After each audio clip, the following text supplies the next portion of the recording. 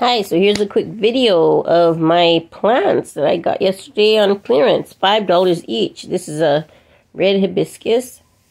It looked a little droopy, so I just took the shears to it and started removing all the droopy foliage, trying to give it a fresh start. Normally, you cut everything off when it's rooting.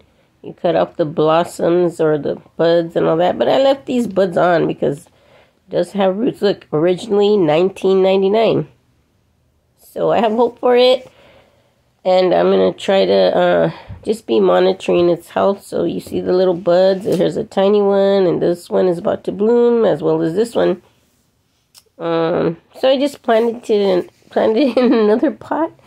And look at all the rootage. My word that I made up. Anyways, it was really dry. These roots were very dry. I should have submerged it in water. But anyway, I just moved it to a new pot. I watered it well. And just going to keep an eye on it.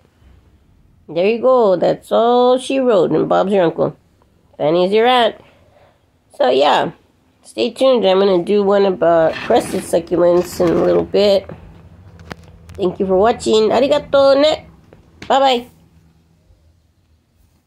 Oops, I forgot to add this one, the sweet pea shrub petite butterfly. It was also $5. Has a little dry leaves there. So I always try to get more bang for my buck, and I pulled this out to see what's going on. It was also a little bit root bound, but I managed to get 3 different plants out of it. One I planted straight in the ground.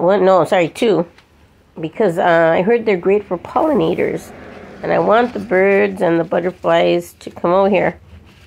They're really good. And the bees, of course. So you see lots of roots. Yeah, I got 3 plants out of it. I'm very happy camper.